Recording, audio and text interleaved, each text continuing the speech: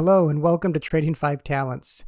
This is week 4 of using the weeklyoptionslist.com algorithm-based options screener. So what you're seeing here is last week's list. You can see the expirations of 3/11, and this is how I set up the filter.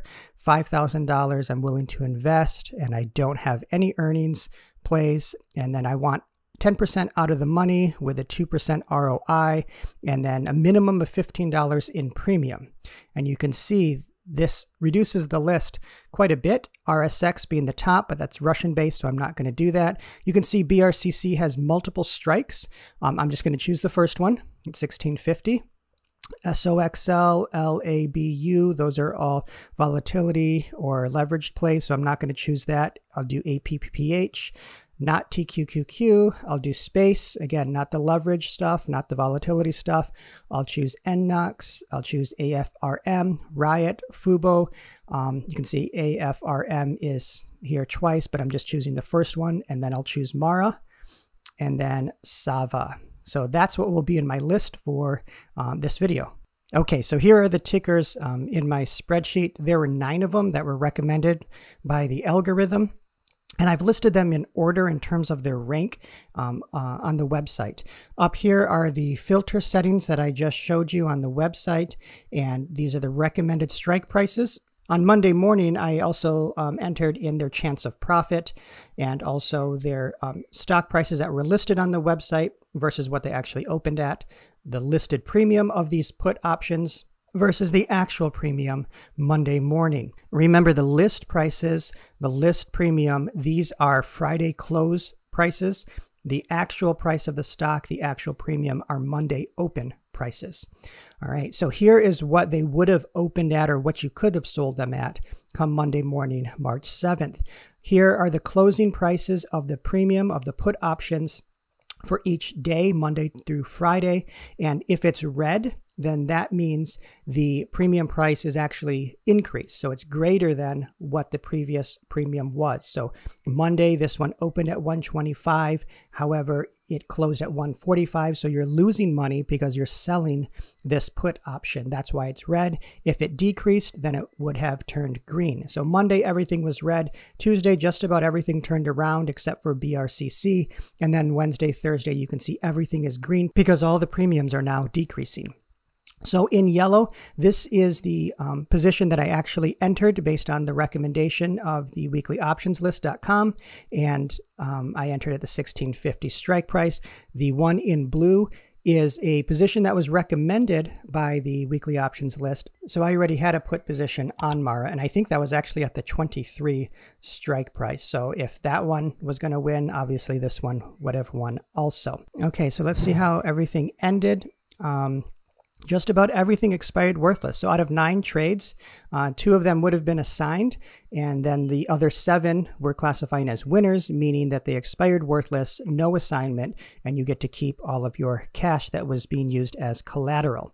So the ones that were not winners, this one right here, which was AFRM, the closing price of the stock was $30.35 and the strike price was $31. So you actually purchased the stock about 65 cents above the current market price.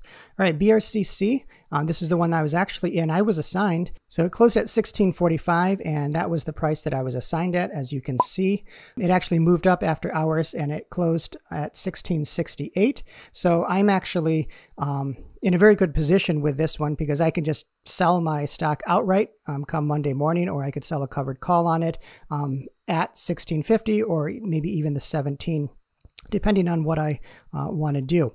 Now, in my case, what I would probably be doing is I would actually just, if the stock stayed at 16.50 or higher, I would probably just sell the stock rather than selling a covered call against it. One reason is because, as you can see here, right here, earnings is expected pre-market on 3/16. So that's this coming week.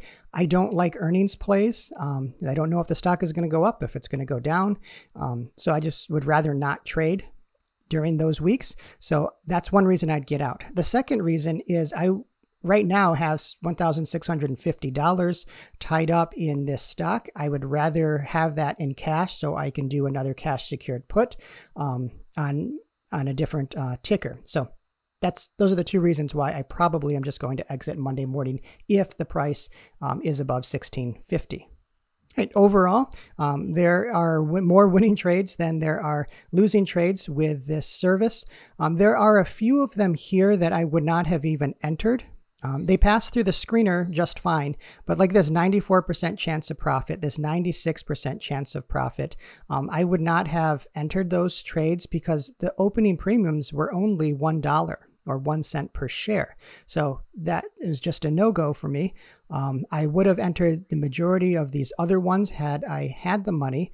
Salvo was a really nice play, except I didn't have this cash to put up that Monday morning, so I couldn't enter that trade. This is the one that fit my budget, so the BRCC is the one that I entered Monday morning, and I'm very happy with it. It's been recommended quite a bit. So if you looked at 2 weeks ago, BRCC, I was in it for $16. All right, so the last 2 weeks it was recommended, and I've been profitable on both of them. What happens when you're assigned a cash secured put? Well, again, that's just the first half of the wheel. Now that you own the shares, you can start selling covered calls, and once that gets assigned, your shares are called away, you keep the premium, and you complete the wheel strategy with that ticker. The next thing I wanted to show you is based on a request that I got on Twitter, and that was regarding the spreadsheet that I'm showing right here. Do I have it available? Is it, can I share it?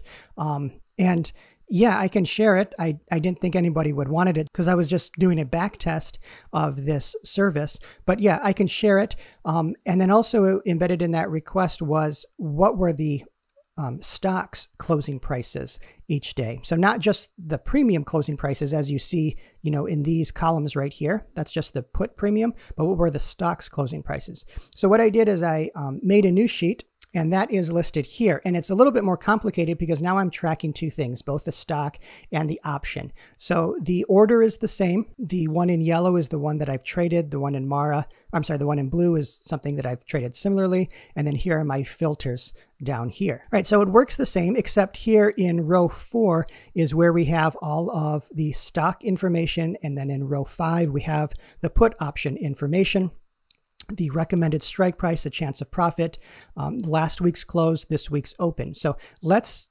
look at, let me hide these just so it makes it a little bit easier to see. So 1650 strike price for the put on BRCC was recommended. It closed last week. The stock did at 1860, so that gives us a 68% chance of profit.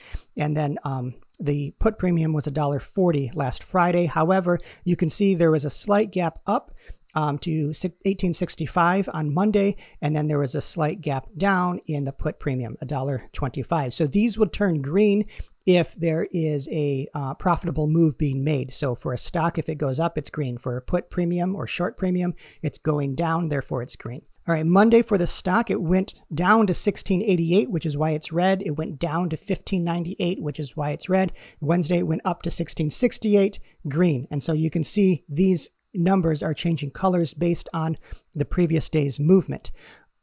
Similarly, as in the last sheet, the put premium has gone up. Therefore, we are now negative because we're short this put. It went up again, and then it started going down, which is why it turns green. All right, Friday, 1645 close for the stock, 58 cents premium. However, we're not doing anything with that premium. We still keep the full premium of $1.25, but we're now, because the stock is lower than our strike price, we are assigned the shares. So that's why it was classified no as a winner, the final ROI. I also put in this this column right here in this summary column, and these are just spark lines or spark graphs or spark charts, whatever they're called. And they are just showing in the top what the stock is doing over the week versus what the put option is doing over the week.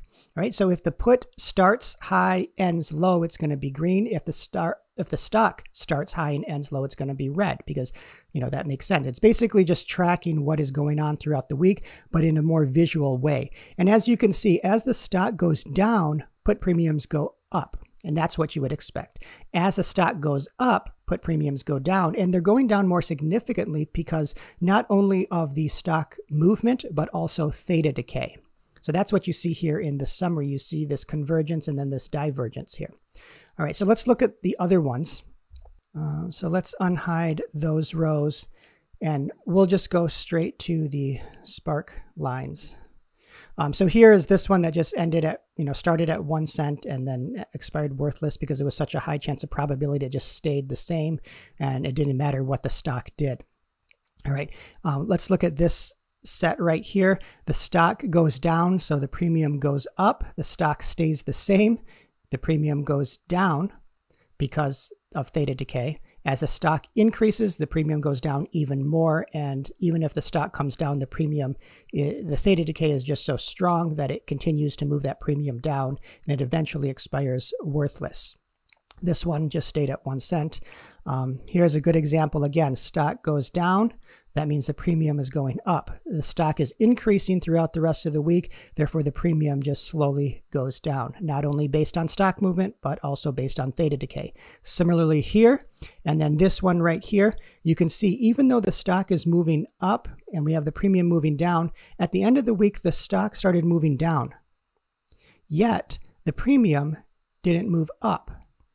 And the reason is because of theta decay. Look at the stock right here. 754 was its high, and then it went down to 706, and then it went down to 660, almost $1. Yet the premium went from $4, it still went down to $3, and then eventually expired worthless. So that's the power of the wheel strategy, is you're selling options and you're having theta decay work in your favor. So I'll include this as well in the download. So all you have to do is just enter your tickers, enter your strike prices. If you want to enter the chance of profit, you can. This is not used in any calculation. You'll need to enter the closing of last week, the opening of this week, and all the close prices throughout the week. These spark lines get updated automatically. The final ROI gets updated automatically, as does the winner column. So if you have any questions, go ahead and leave a comment down below or ask me on Twitter at Trading5Talents. If you want to continue to learn more about the wheel strategy and how I use option selling for my lifestyle trading, then go ahead and click on the subscribe button. Don't forget to turn on the notifications so you can catch all the updates. Until next time, trade wisely and take care.